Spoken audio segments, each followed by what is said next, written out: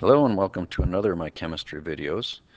Today's video, the state standard and objective are listed here. The objective says that students will, upon completion of this lesson, this video, be able to do calculations using the relationship among the speed, wavelength, and frequency of electromagnetic radiation.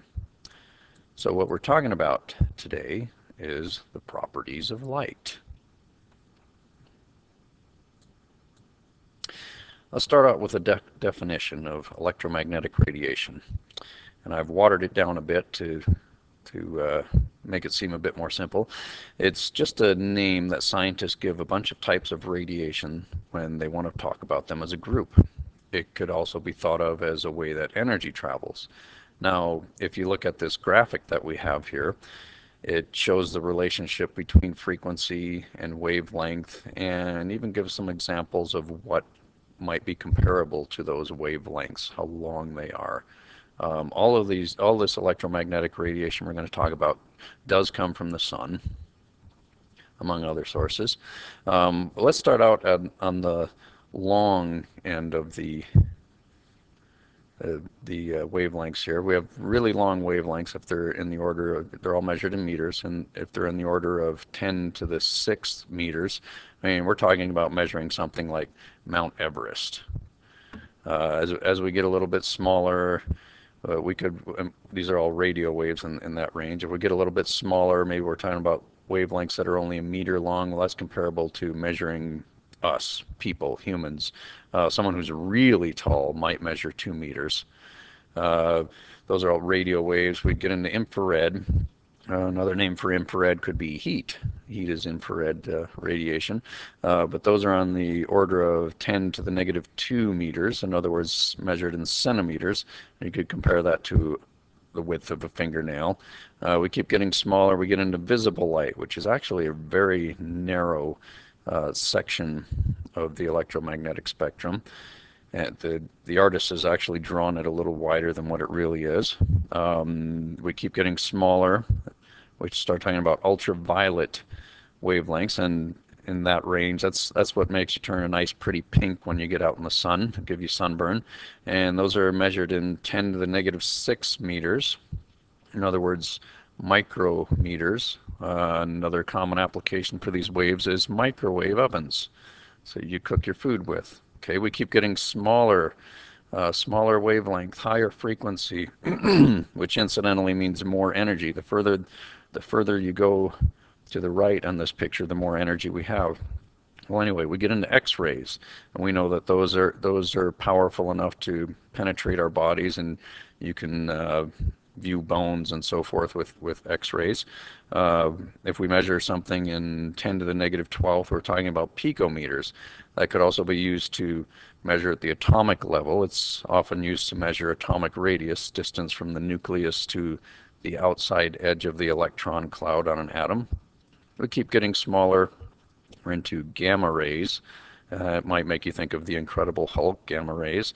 But if we get down this small, now we're talking about measurements of the atomic nucleus. We're so small.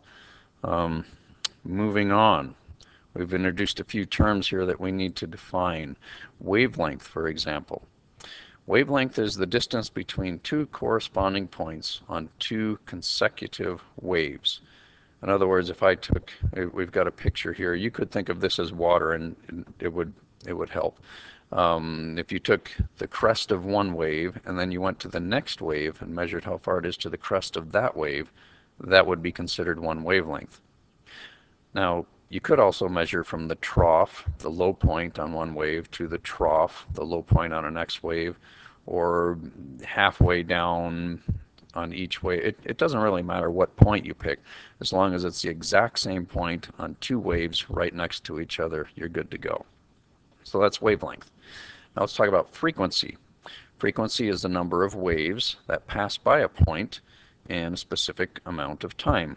Usually we're talking about 1 second. Perhaps you've heard the term cycles per second, or hertz. Not the car company, H-E-R-T-Z. 60 hertz is what comes out of your wall outlet here in the States. So we have another image here. Higher frequency means more waves go by per second, and obviously that's going to mean shorter wavelength. Now if we're talking about lower frequency, then we're talking about longer wavelengths, and so fewer of them go by per second. Okay, let's move on. Let's put all this stuff together. How does this all fit together? Okay, any electromagnetic radiation, whether it be ultraviolet or gamma rays or what have you, all of them travel at the same speed, the speed of light, which is represented in an equation as the letter c. The speed of light in a vacuum, and for anything we're going to do with our calculations, is 3 times 10 to the 8th meters per second. It's pretty fast. Okay, let's move on. Electromagnetic radiation, also known as energy, travels in waves. We've already talked about that. Lambda, this funny looking upside down Y, is the symbol used to represent wavelengths in equations. Wavelengths, lambda, they're measured in meters. So quite often we'll be given in a word problem nanometers or centimeters or what have you. You need to convert those to meters before you do your calculations. Okay, frequency, V, is used to represent frequency. It's measured in seconds or cycles per second. And as I mentioned just a minute ago, this is referred to as hertz. Cycles per second is the same as hertz.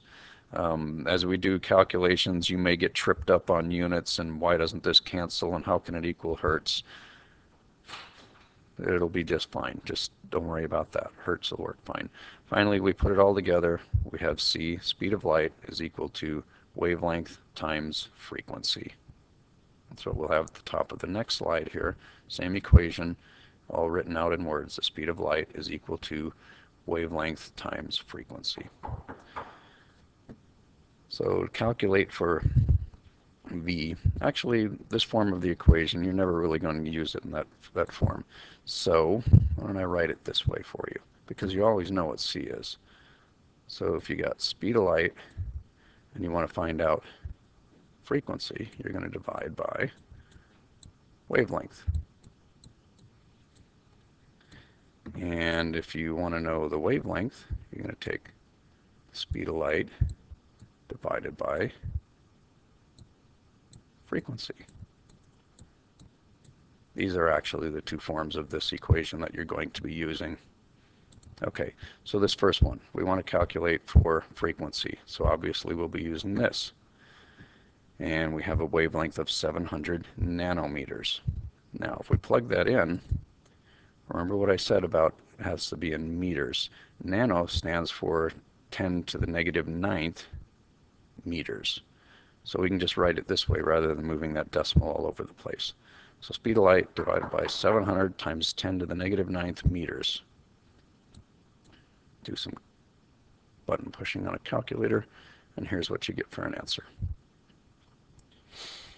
Okay, and again, units are in hertz. If you look at this, meters cancel on both of them. You're left with seconds or cycles per second, which is the same as hertz. Okay, so if we want to calculate again for frequency, plug things in just like we did up here. Nano stands for 10 to the negative 9th. Watch out for those units. Do some button pushing on a calculator and you get 7.5 times 10 to the 14th hertz. Okay, now let's look at if we have this form of the equation. We're going to calculate for wavelength when we have a frequency of 2.2 times 10 to the 14th hertz. This time there's no mega or anything in front of this, no nano, so we can just plug things in just the way they are. Speed of light divided by the wavelength, divided by the frequency will give you our wavelength. We end up with meters. And if this trips you up, this hertz, think of this as being seconds. Seconds are both going to cancel out. You're left with only meters for units. So 1.36 times 10 to the negative 6 meters. Okay, now here this one's a little different. We have 1800 megahertz. Now watch out for these prefixes. Mega stands for 10 to the 6th. So when we enter this, we're going to have 1800 times 10 to the 6th hertz. Speed of light divided by that will give us 0.1667 meters. Okay, let's move on. For a long time, it was thought that light was a wave and that's all there was to it. Well, eventually we reached a point where light as waves was challenged by light as particles. And the guy who did that was Einstein. He was actually given the Nobel Prize for coming up with something called the photoelectric effect. When light shines on certain metals, the metal gives up electrons. But the thing is, the puzzle to this is that there's a minimum frequency that the light has to be or the whole thing doesn't work. And wave theory alone couldn't account for it. It just didn't make sense if you followed wave theory. So we're going to have to introduce some new material here. Max Planck came along to help figure this out. He had quantum particles. In 1900, while he was studying the emission of electromagnetic energy from hot objects, he decided that there was not a continuous stream of energy such as waves. He thought that instead the energy was given off in little packets called quanta. He came up with the following relationship between a quantum of energy and the frequency of radiation. So energy was equal to Planck's constant times frequency. So here we still have the same equation. Energy is measured in joules, and it's of a quantum of radiation, a little packet of radiation. H is a constant called Planck's constant, and this never changes. 6.626 times 10 to the negative 34 joule seconds. Yes, those are weird units. Don't get hung up on those. V, again, same as last equation, is the frequency of the radiation in seconds. So a quantum of energy is the minimum amount of energy gained or lost by an atom. And if you think about the photoelectric effect, that ties in. You need a certain amount of energy in order to kick an electron loose. If the frequency is lower, then frequency goes down, then the energy goes down, and there's not enough energy to remove those electrons. So here we have this equation. Again, we're going to do a little bit of calculating with it. So given a frequency of 3.55 times 10 to the 17th hertz, we're going to find the energy in joules. Well, this should be simple multiplication, because if we're given frequency and we know Planck's constant, we simply multiply those together. So we have Planck's constant, 6.626 times 10 to the negative 34 joule seconds, times the frequency we're given, 3.55 times 10 to the 17th hertz. Multiply them, and we get 2.35 times 10 to the negative 16th joules. Okay, here we're given the energy of a photon, and we need to find the frequency. Well, if we move these around, we're given energy. We know Planck's constant. We need to find frequency. We can simply divide the energy by Planck's constant, and that will give us our frequency. 5.64 times 10 to the 18th seconds. We're getting close to done here. Okay, just a couple of more things to tie it all together. 1905, we've got Einstein. He's back again. He took some of Planck's findings and his photoelectric effect and tried to put an end to this dilemma of light as a wave or light as a particle. And he came up with the idea that light has a dual wave-particle nature. Light does have wave-like properties, and light is like a stream of particles and carries a quanta, or little packets of energy. He called these quanta photons. The previous equation was suddenly changed to the energy of a photon is equal to Planck's constant times frequency.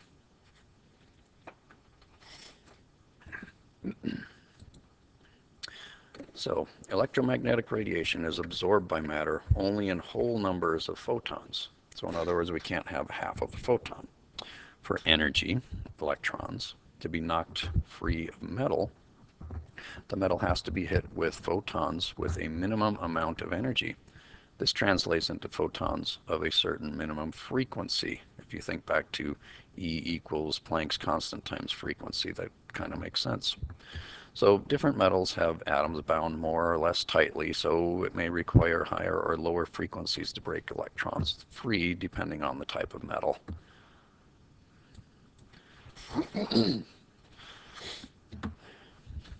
I don't think I'm going to bother talking you through this one. This is a review of what we just recently did. This is the frequency of the wavelength, 632 nanometers. Set you up with something like this, and calculating you end up with this. And the wavelength, and the frequency is 2400 megahertz. Equation here, calculating, get an answer right there. Now this next slide, which is actually the last slide, we're going to combine these two equations to do some calculations. And you'll notice that the factor that ties these together both have frequency. They both have V. So if you need to find, for example, energy, and you're given wavelength, you can see that you're going to have to use this equation to find frequency, and then take frequency, plug it into the other equation for energy. Okay, so we're given a wavelength right here, 4.257 times 10 to the negative 7th centimeters. Remember, this must be in meters. You're going to find the energy. So first off, we start with this. Speed of light divided by our wavelength. We do our division, and we can plug the answer to this in, the frequency, right into here. We're going to multiply it times Planck's constant. Planck's constant times the frequency we just found by dividing here. We multiply these together, and we get our answer. 4.67 times 10 to the negative 17th joules is our energy. If the energy of a photon, moving on to the next equation, is equal to 2.35 times 10 to the negative 16th joules, what is the wavelength of the photon? So here we're starting with energy, and we know Planck's constant. So we do some division, we can find our frequency. Remember, again, frequency is the connection between these two equations. Almost without fail, you're going to be finding frequency first. So we do our division. Energy divided by Planck's constant gives us frequency. Now we're going to plug frequency in and divide the speed of light by the frequency that we find. Another division problem. We do this division, and we will have our wavelength. Speed of light divided by frequency gives us wavelength. And there's our answer. Well, I hope this helps you to understand these concepts, and that's it for this video. See you next time.